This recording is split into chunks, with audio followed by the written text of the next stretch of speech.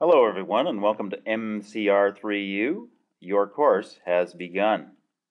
Because of quality problems associated with our eLearning Ontario course, we'll be conducting a lot of our activities at our Moodle site. So I'm going to ask you to sign into our Moodle site, our Blue Water District School Board Moodle site, and you can do that by following the link on this page. So there is a link to our course site on this page. If you follow it, you will be brought to a screen that looks like this. And what I want you to do is create an account by email.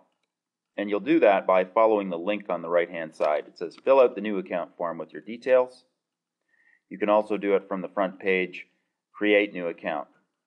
So try and create a username and password via email.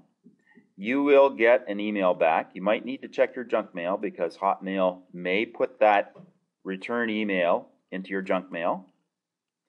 If that doesn't work for you, send me an email, and you'll see my email on this page. Special thanks to Rebecca for working through this process for us. So I can create you an account if the email doesn't work. You will need an enrollment key to get into the course.